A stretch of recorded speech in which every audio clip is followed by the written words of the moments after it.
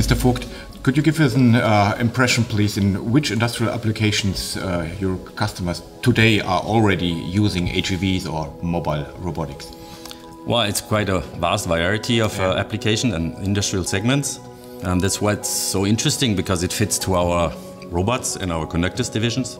So, for instance, the automotive industry, obviously, as well as the metal industry. Okay. What kind of applications are in use there? Mainly it is the moving parts around. It's to load maybe machine tools, it's to load the tools into these machine tools. Or another example is, for instance, in the automotive industry, is to move big stamping tools to the presses. Okay. This is today, and what trends do you see in the mobile robotics area? I guess the trend is, like I mentioned, the intralogistics. There's still a lot of potential, because mainly these parts that you have in your factory, they're lying around, waiting to be moved, and waiting to be put there where you need them at the right time. And I guess with the digitalization, Industry 4.0 and so on, the AGVs and the mobile robots bridge the gap to the physical world, because usually you connect all these machines together digitally, so they communicate with each other. They exchange the stati, they say when they need a part, but you also need to bring physically this part, and that's what the mobile robots and the AGVs will take care of.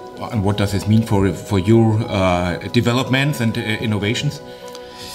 Well, I think especially for the autonomous mobile robots, our Helmo system that we launched, for us it means we already have big demand to do also medium size and a heavy payload version of this. So have a complete product range of these mobile robots.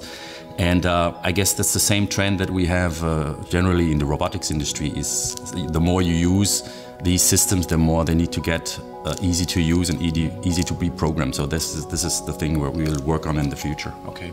Maybe just take a look back for today. What are the main advantages of your technology, of your AGV technology and your mobile robot Helmo technologies? For the Helmo, I would say it's we would say it's the only true mobile robot, because it's a complete thought-through concept that we showed a few years ago as a concept on a trade show, and made a product out of it because the feedback was so positive from the customers. So it's not just an arm you screw on the mobile platforms. It's a real concept that will do the job that you need to be done.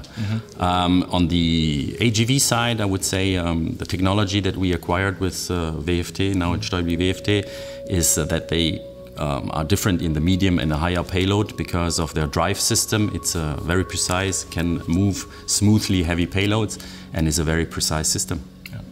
Thank you very much. Thank you.